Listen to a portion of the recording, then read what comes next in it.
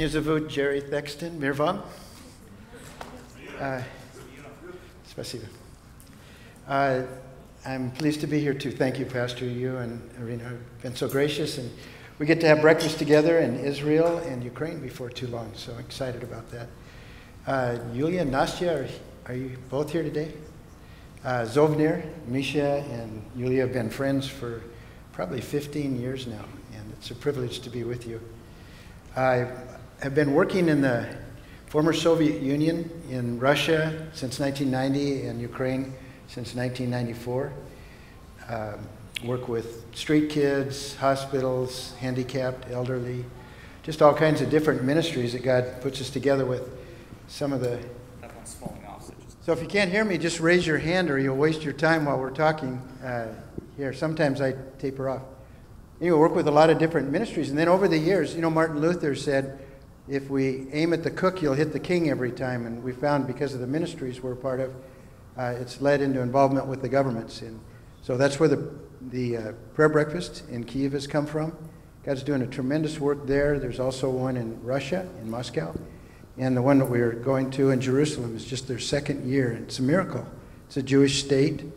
And God is doing this wonderful thing and bringing leaders of the country together, not churches, but leaders of the country, political leaders, around the principles and life of Jesus. And they believe that God wants to do something in their nation based on his teaching. And, you know, if you follow his teaching, then you begin to know him. And it's making a big difference. Well, Jesus said, according to him, that the two greatest commandments, to love the Lord your God with all your heart, soul, mind, and strength. And the second is like it, to love your neighbor as yourself. So the fellowship that I'm a part of, we believe that that means relationship is the greatest thing in the kingdom, because it's first with God and then with one another. And we know that in that relationship, any kind of relationship you have with God, it's bathed in his love. So 1 Corinthians 13 tells us nothing else matters if you don't love. Your faith doesn't matter. Your ministry doesn't matter. Your giving doesn't matter. Your smarts don't matter. Nothing else matters. So 1 Corinthians 13 says, in the Philip's Bible, it says, if I speak with the eloquence of men and of angels, but have no love, I amount to nothing at all. I'm just making noise. If I have the gift of foretelling the future and hold in my mind not only all human knowledge, so everything that everybody knows and everything that's on computers, and it goes on to say, the very secrets of God. And if I also have that absolute faith that could move mountains, I could tell Mount Rainier to get up over here and move from here to here, and it does it. But I have no love, it says, it amounts to nothing at all. And it goes on to say, if I give everything I possess, if I were to give everything I own to the poor, and it goes on to say, and even my own body to be burned, but have not love, then I achieve precisely nothing. This is a critical issue with God, because the essence of God is love. So 1 John 8 and 16 says that God is love, and the way that you and I are identified as being a part of his family, Jesus said, is I'm going to give you a new commandment, that you love one another. That's not new. That's in the Old Testament. But he goes on to say that you love one another like I love you. That's something nobody had ever seen before. Dramatically different. It's a new kind of love that he's brought in to our fellowship and our lives and into the world. And he says, that's how everyone will know that you're my disciple. 1 John 4, 7 and 8, many of you know that. And it just says, brothers and sisters, we ought to love each other, because love comes from God. And those who love know God and are born of God. But if you don't love, you don't know God, because God is love. And then Galatians 5, 6 says, the only thing that counts is faith working itself out in love. So whatever we do, it's meant to draw us into this loving environment for God. And anything that would hinder that needs to be done away with. We need to take it out of our way, because our faith just becomes a rigid religion without love. And we become really destructive in relationships. We get hard and calloused, and we begin to move away from the kind of loving, soft relationships in Christ that he won for us on the cross. So I want to do something that, I don't want to be silly, but I want you to try something. You don't have to stand up or anything, but just where you are, if you would lift up your left leg And those of you who are able to do that, get it off the ground a little bit and see if you can make a 6 with your foot. Give that a try. Okay, your left leg, so your other left. Okay, left leg, make a 6. Got it? How many could do that? You are gifted athletes. I knew you could do this. Okay, so now those of you who could do a 6 with your left leg, try a 9 with your right leg. Both at the same time. Can you do that? Some of you look a little spastic, but let's keep trying here, okay? So how many could do that? A 6 and a 9. Good. We've got some extraordinary gifted athletes here. All right, now while you're doing a 6 and a 9 with your 2 feet, I'd like for you to cross them like this. One over the top and then underneath. Can you do that? While you're making a 6 and a 9. How many can do that? Because I'd love you to come up and show us how you do that. You can't. And the reason you can't is because you can? Well, come on up. Let's see how you do it. And the reason I say that, and it's just a silly demonstration, but Jesus said there's something that you can't do and love at the same time. And that thing is to judge. You either judge or you love, but you cannot do both at the same time. So it tells us in Matthew 7, 1 and 2, don't judge. If you judge, you'll be judged. And the measure that you use will be the measure used with you. Well, he's warning us that the thing that we're called to above everything else is the very thing that we'll be unable to do if we hold on to this right to judge other people. And Scripture tells us over and over again, it's not just a single Scripture that warns us about that, but all of the leaders of the church came to that same conclusion. So Paul says in 1 Corinthians 4, 3-5, he said, I don't even judge myself. In fact, anyone who thinks they have the right to judge needs to wait until the proper time. And that proper time is when Christ returns. He's the one who's going to put light on everything that's hidden in darkness. And he's also the one that's going to reveal the secrets of each person's heart. But until that time, that's not us. We can't do that. James goes on to say in James 4, 11 and 12, who are you to judge your brother? There's only one law and one lawgiver, and it's not you. So he said, don't judge one another. Romans 14, 10-13 tells us to stop judging our brother and looking down on our brother. We need to move away from that with one another altogether and make up our mind that instead of judging, we're not going to put any obstacle or a stumbling block in front of anyone. Lord, help me to know how to be an encourager and somebody that lifts up this person's faith in their life, not someone who's going to be picking apart the things that I deem are wrong. So the critical issue in our faith is to love. And when we want to know how to do that, Jesus takes us back to the very beginning. He said, these are the 2 greatest commandments. And if you do these 2 things, all the rest of the law and prophets are fulfilled. Matthew 22, 36-40. And the first one, all of you know, is to love the Lord your God with all of your heart, all of your soul, all of your mind, and all of your strength. And then he said the second is like it, to love your neighbors yourself. Do you know what it means to love your neighbors yourself? Any guesses? Or anybody not chicken to say something? What it means to love your neighbors yourself is I want everything for you that I want for me and my family. I want you to have clean water. I want you to have good food. I want you to have a decent place to live. If I have a good car, but I've been saving up money to buy a new one, and I love my neighbor like Jesus is talking about, I'll either give him my good car or I'll give him money I've been saving up for that new car because I already have one that works, but you don't. And your family needs one just like my family. And we begin to understand how the early church lived. Acts 2, 42-47 and 4:32-37 said they didn't claim that anything was their own. They knew when they came to Christ, not only their lives, but everything they possessed was his. And Lord, I hold it like this so it can never overwhelm me. And it's yours anytime you need to use it for someone else. Instead of grabbing on like the world does and showing off that I have more than you have, I know that my brother is going to be taken care of. And he'll see the love of Christ in something that's so different than all the rest of the world. Jesus said, if you're one of my followers, though, and you're serious about doing that, It's even more difficult than loving someone as much as you love yourself. I want you to love more than yourself so that you would choose others over yourself when you're decision making. How many know John 3:16? Anybody know that? You're hiding your hand. Some of you are doing this. How many know? Anybody ever heard of that verse before? All right. Anybody feel good enough about it that they would be willing to recite it for us? Pastor? For God so loved the world, He gave His only Son, that we might not perish but have everlasting life. You've heard that before? Okay. So, Pastor, I have a gift for you.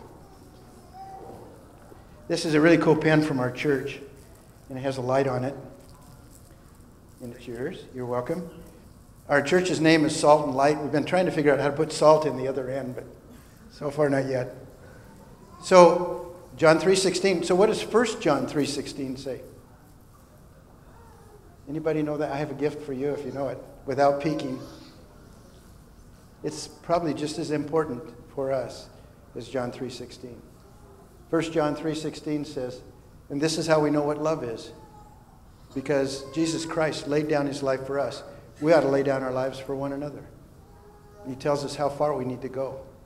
And if we're really serious about following Jesus, He said, even that's not far enough yet. You think, well, how much further can we go in this? And He says this, it's easy enough to do it for someone you love or for your neighbor, but how about somebody who hates you? So in Luke 6:27-28, He said, listen to me, all of you who are within the sound of my voice, you need to love your enemies. You need to do good to those who hate you. Pray for those who mistreat you. Bless those who curse you. But Jesus is saying something the world has never heard before. All of these things that sound so extraordinary, even for family members or for people that we love. He says you need to learn how to do that with your enemies. And this is what separates out our faith from everything else in the world. Nobody else asks that. So I've been pastoring for a long time, full-time for about 40 years, and as Pastor mentioned, and I preached about love a lot because love's in the Bible, but then I had to quit because it wasn't working, and I just became discouraged as a follower of Jesus. I'd preach about love in the morning, and then I'd go home and I'd be grouchy with my wife, like, how come we don't have anything for lunch, or why isn't it ready right now? And I'm thinking, wait a second, and she'd say, and what did you preach about today? We've had people go out in the parking lot after the service, we were talking about love, and their cars hit each other, and they wanted to fist fight. And I'm thinking, this doesn't work. We can sound good on Sunday, but then we forget. And so I quit preaching about love for quite a while. And I figured if this is not true, then we ought not to tell people about it. And I was kind of grieving over this one time, and the Lord said, that's because you've been preaching the wrong kind of love. And I said, well, I thought there was only one. And he said, not even close. Have you heard the expression, the difference between apples and oranges? We say that oftentimes. It means that they're so unlike each other, they have no connection at all. And God begins to teach us about His love. So the world's love is temporary, it's conditional, and it's selfish. I'll love you as long as it's profitable for me. But whenever it's not, or I don't think you deserve it anymore, maybe you've lied to me, or cheated me out of something, or maybe you're a threat to my family. Whenever I think you don't deserve my love, then I can bail out on that. Or maybe I just think there's somebody else I like better, so I don't need to love you anymore. And this is common in the world's love and too common in the church. God says it's like an orange, and we have our heart in here, and it's been hurt by people who've lied to us or cheated or hurt us in some way. And each time that orange gets hurt, our heart gets hurt, it's like stabbing another hole in it. And oftentimes what I was preaching before is just stick a Band-Aid over that. Quit the leaking from going on here. And so I had this ugly old heart that was all shriveled up and full of holes and bandages all over it. And I was trying to carry on healthy relationships with people. And it didn't work. And one day God said, that is the ugliest looking orange I have ever seen. That is one ugly heart. You need to get rid of it. Don't try to fix it. It'll never work. So He just said, throw it away. Say, I've got a better plan. God's love is unconditional. It's eternal, and it's self-sacrificing. And it tells us in Ezekiel 36, 26, and 27 that he'll give us a new heart. He said, I'll put a new heart in you, and I'll remove the old one that's like stone now. It's been so beat up that it's hard as a rock. And I'll put my Spirit in there. And Romans 5:5 says, then the Holy Spirit pours the love of God into that heart. Now we have something that's completely different than anything in the world. You can't earn it. It's like salvation. It's something only God can give. And it's something that needs to be renewed continually. So Ephesians 5:18 says, be filled with the Spirit. And in Greek, the word means continuously be filled. It's a never completed action. It's called an imperfect present. Be filled right now. And be filled ongoing. Keep doing that. Somebody asked a pastor in the 1800s by the name of Dwight Moody, D.L. Moody. They said, well, why do we need to keep getting filled up? And he says, because we leak. There's things that happen to you during the day that'll start to steal that love away. But when we begin to understand what God's doing, then he teaches us everything that we do throughout the day. This is where I want you to bring my love into it. It's the one thing that you have, empowered by the Holy Spirit, that can change everything. So you go into a difficult relationship, or you're just coming home at the end of a busy day, or you go to the grocery store, or whatever you do, praying, God, would you teach me how to love like Jesus loves? I want to be ready for that, and I want to be open to that. And I'm tired. It's been a long day, and unless you give me a fresh supply, I'm not going to do well. And he begins to bring us to this new place where this is always in the front of our mind, and God brings power in with that to change everything. He makes us a conduit. So Jesus said in John 7:37-39, he said on the great day of the feast that they had there, he said, if anyone is thirsty, in other words, if you don't have enough. I wrestled for a lot of years, and I usually often dropped in college down about 20 pounds to my wrestling weight. The first 14 or 15 was just dieting really hard, but the last 6 or 7 was always water. I mean, I didn't have anything else to lose, so I would measure my water out in a teaspoon, and I would be so parched that I could hardly speak, you know. But that's the way I got my weight down so I could wrestle in the class that I was in. And so I know what it's like to be really thirsty. And Jesus said, if you've ever experienced that before, or if you're just out of gas and you're dried up inside, he said, come to me. Drink from me. He said, just like it says in the scriptures, rivers of living water will flow out of you. In other words, so much that it's all you need and more to splash on everybody around you. And it goes on to say, and this comes from the Holy Spirit who lives in you and brings this love that we're talking about back into the picture. When we do this, then like I say, all of the relationships and circumstances around us begin to change. When you judge, when I judge, it's like putting bricks in your heart, and it stops up this conduit. So God wants this big conduit, this big pipe, to be connected between heaven and every place you go and every relationship you have. And he just says, I just want to rush this living water through you to all these dear people around you. And he said, but if you block it up with judgment, it begins to slow that down, and you can go so far that it doesn't come out at all. And you dry up. And people around you begin to dry up. And life isn't very fun anymore. So God brings us back, and if love weren't the critical issue, then God could have just sent leaflets for us. You know, he just dropped some leaflets from the air like this and just say, turn or you're going to burn. But he didn't. It says God so loved the world that he gave. This is how he went after us. And this is how he's telling us to go after each other. Sometimes when I'm speaking about these things, people say, well, so do you just love and then it doesn't matter what people do? That's not true. So the judgments that God has pronounced, those are not disputable. It's never going to be right to lie or to steal or to be immoral. God says these are wrong, and the penalty for that's going to end up in death. So I can't change that, and you can't change that. But what God's talking about in the scriptures and what Jesus tried to teach is that we don't add our judgment to it. So I work with some prisons in Ukraine, some of the hardest people in the world. And I've always been touched because a lot of times when we're talking, their response is, I'm glad I went to prison. That's where I met Jesus. And I didn't know this the first 10 years or so that I worked in the prison, but you know, they've got the guys who are just kind of petty crooks near the front, and then the guys who do the pretty bad stuff behind them, and then the worse stuff behind them, and worse. And finally, in the very back, you know, near the very back, they have the murderers. And I've been with guys who killed at least 15 people, and you know, at one time bragged about this. And then behind them is the one that nobody will talk to or be with, and it's the child molesters. And they're completely isolated, and if they're not protected all the time, they're hurt badly, and they're just terrified in there. I guess one of the things that I've learned over the years about that is that if God's made a judgment on something, we know that that stands. But if you add your judgment to that, it completely nullifies any kind of impact that you're going to have on their lives. If you don't love, you aren't the one that's going to be able to teach them about Jesus, because God is love. So we don't disqualify what they've done. These things are horrendous. I mean, no matter what chair they're sitting in.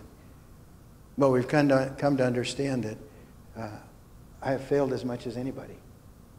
And somehow God has forgiven me, and he's given me a chance again. And I want them to have the same chance I've had, to know Jesus. And when I love them, and they know that. They know if you're speaking down to them and you're looking at them like in Romans 14 that tells us we belittle them in our own sight, in our own eyes, you have nothing to offer them, and they won't listen to you. I've been going back and forth now for nearly 20 years to the Sokyani prison in southern Ukraine, one of the worst ones ever, and God has done a miracle there. They have a church right in the center of the compound, and guys will come from all over to be a part of that, all kinds of different denominations. And the prison leadership has given them permission to even miss work so they could come to worship. It's just changed so many people. When they get out, many of them have become pastors and leaders in their churches and have been restored to their families and all of that. If we thought that they were already too far for Jesus to do anything with, and why should we love them? There would be no hope. So God says, if you don't love, don't try to represent me or serve me. This may sound a little wild, but I tell people, don't even share your faith. If you don't love the people that you're talking with, it's not God's gospel. It may be just a religion. You know, you just throw them maybe the 4 spiritual laws and tell them you're probably going to hell anyway, but read this. You know, it doesn't go very far with people. But when we start to walk in love like he's in love, then they see Christ in you. And we don't always need to talk. They see this work of Christ that he's done in your heart and your eyes. You know, Augustine said, preach the gospel, and when necessary, use words. And when we are given the opportunity to share, but we've walked in the love of Jesus Christ, then they can see his power and his love, and not just words. And it begins to reshape hearts, give them a chance at a brand new heart, in fact. And then you become the one who takes the fragrance of Christ everywhere you go. When you're coming home at night, when you go to work, when you go to school, when you go to the grocery store, when you go to the dry cleaners or the gas station, you're the one that stands out. It tells us in Philippians 2:14 that you will shine like stars in the universe. You'll be so different that you won't only look different here on earth. You'll look different to those heavenly beings who are watching you, standing guard over you. And they'll say, who is like this one, who knows how to love like Jesus loves? And he's taken the gospel to the world because the Holy Spirit is bringing the power to change lives. So I want to close with 4 last verses. We okay? Okay. Great. So 4 last verses, if you're doing any writing down or whatever. The first one is out of 1 Corinthians 16:14. And it says, do everything in love. And the next one's out of 1 Corinthians 13:8. And it says, love never fails. You may be confused and not sure what the next step is. But if you go back to square one and start loving like Jesus loves, it begins to get unraveled and get clear very quickly. 1 Peter 4:8 says, above all else, love each other deeply from the heart. And finally, the last one is 1 Corinthians 13:13, and most of you are familiar with this too. It says, in this life there are three great lasting qualities: faith, hope, and love. And the greatest of these is love. Borg lubit vas. Amen. Thank you, brother. May God bless you and your ministry, and thank you for all the work that you're doing in the Slavic side of the world as well. God bless you in that. Friends, right now you have an opportunity to respond to what you've heard and respond to the grace of God in your life. And so I'd like to have the ushers come forward and be prepared for that. We'll pray, and we'll have the worship team lead us through a closing song. Friends, if you're here for the first time, or if you're not a member of our church family, but you'd like to take certain or make certain decisions in your life and in your walk with Christ, you have connect cards there in front of you. So if you'd like to learn more about the church, if you'd like to be baptized, or if you'd like to become a member, or if you'd like us to pray about anything in particular, or if your address has changed, or you have a new phone number, please take that connect card right now, fill it out, and as the ushers come by, you can drop it off in the offering plate, and that would be a blessing for us. So let us stand and pray.